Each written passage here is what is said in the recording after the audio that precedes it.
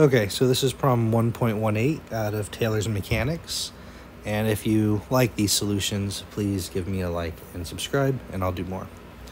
Okay, so the first part of this is we have to prove the area of this triangle is what's given there. Okay, so the best way to do this is to draw up a perpendicular here and create two right triangles.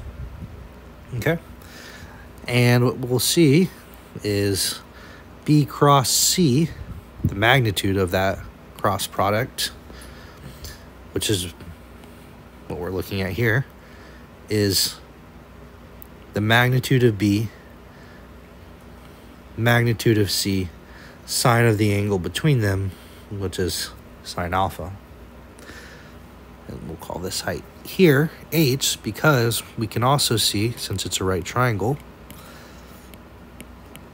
so katoa, that sine of the angle alpha is equal to opposite H over the hypotenuse C. Okay, so then C times sine alpha is equal to H. And this, oops, the pen's kind of annoying with the new notes. I maybe need something new to do problems on, because text mode just doesn't want to ever turn off. It's kind of annoying. But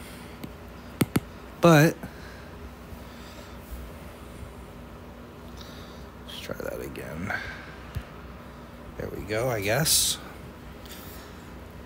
So C sine theta, well, that's just H.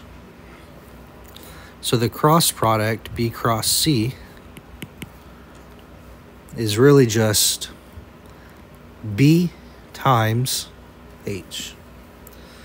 And again, let's remember that the area of a triangle is 1/2 the base times the height.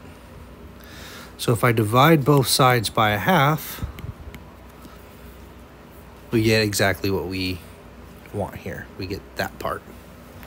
Okay?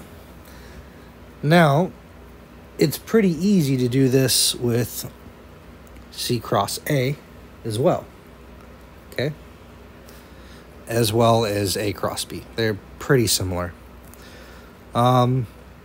If we do A cross B, or the magnitude of A cross B, again, that's A, B, the magnitude of them. Sine of the angle between them, in this case it's gamma. Okay, but again, if we look at that right triangle, sine of gamma is equal to opposite over the hypotenuse of that triangle.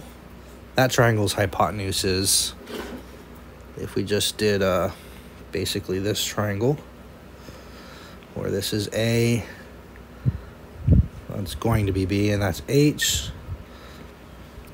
This is gamma.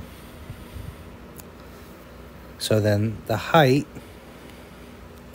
is A sine gamma. Okay? Which is this. So the magnitude of the cross product, A cross B, is just B times H, where B is the base. Likewise for B cross C, B was the base. And again, if you divide it by half, you get the equation that we would want. Okay, so that is that part. And we can do pretty much the same thing with C cross A. Might be helpful to think of this. So C cross A. C cross A is just going to be AC sine beta. And if we think of the triangle, if we were to kind of tilt it here, where this is vector B, this is vector C, this is vector H, or A, sorry. And we again drop a perpendicular here.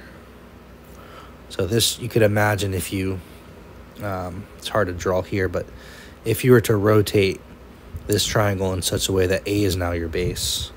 That's essentially what I've drawn over here. And I should say that cutting it in the middle,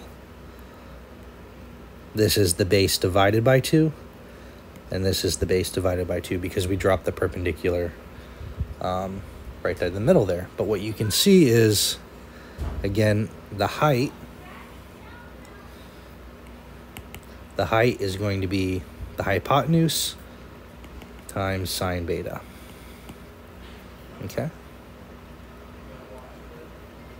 So the area then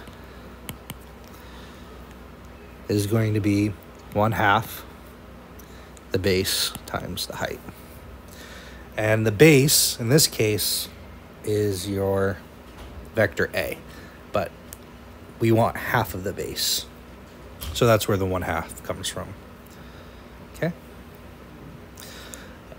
And then for part B, it's pretty straightforward once we have these expressions. So if we have 1/2, right, A cross B, and we have 1/2 B cross C, and we have 1/2 C cross A, we can obviously multiply everything by 2, and just equally we can say that the cross product AB is equal to the cross product BC equal to the cross product CA. And then by definition, this is AB sine of, so we go over here and we look at the angle between A and B here. So in this case, AB would be the gamma equals BC sine of the angle between B and C, right, which looks like alpha, and then CA sine of the angle between them, which is beta. Okay, so now what we can do is we can set these equal to each other in such a way that we can find relationships between them. Okay, so let's start with this. We can say A times B times sine of gamma equals BC sine alpha, just from the first two equations there. Obviously the B drops, and we have A sine gamma equals C sine alpha. And now if we divide both sides by sine gamma sine alpha, so I got to do that here as well, sine gamma sine alpha, you'll be left with A. The sine gammas cross out, so you have sine alpha equals C over sine gamma. Okay, which is the first two there. So that's good. That's what we wanted. The next thing we want to see, so this is the first two, and then we can say that B cross C is equal to C cross A. So using the last two parts there. And that can be expressed as B times C sine of the angle between them. So that would be alpha, because we just did that one. And then CA sine, that one's beta, the one we didn't use. Again, obviously the C's cancel. And you have B times sine alpha equals A times sine beta. And we're going to do the same trick we did with the other one. We're going to divide by both sine factors. So sine alpha, sine beta. Of course, we have to do that to both sides. And when we do that, we'll be left with B over sine beta equals A over sine alpha. And we know that A over sine alpha also equals C over sine gamma. So we proved the law of sines here. So that's basically all there is to that.